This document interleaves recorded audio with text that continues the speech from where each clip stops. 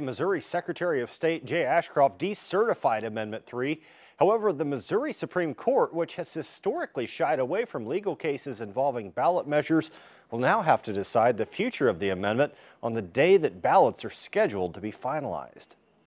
After gathering more than 380,000 signatures across the state, members of Missourians for Constitutional Freedom celebrated sending the abortion question to voters. It is our turn to do something that no other state has done before: end a total abortion ban at the ballot box. Just a month later, it's unclear if that will actually be the case with Amendment 3, after a Cole County Circuit judge ruled the campaign didn't do enough during the signature gathering process to inform voters the ballot question would undo Missouri's near-total abortion ban. This actually raises a host of questions and asks them to vote on them all at once, which is actually illegal.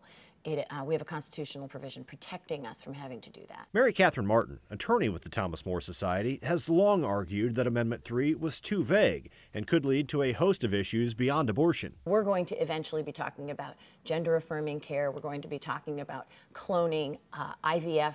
We're going to be talking about anything having to do with reproduction. Supporters of Amendment 3 believe that Martin is taking the proposed legislation out of context. The constitutional amendment is about protecting the right to abortion up to viability. That's why in a legal brief filed Thursday morning, attorneys for Missourians for Constitutional Freedom are arguing that the judge erred in concluding Amendment 3 was insufficient, adding his decision was an unconstitutional attempt by the legislature to add burdensome requirements to the initiative process. The most pressing question for the judge right now is, does it make legal sense to kick something off the Friday before ballots are to be printed on a Tuesday?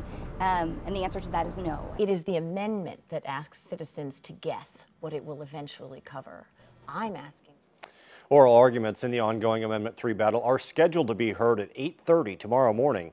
We will bring you updates on air and online as soon as a decision is released.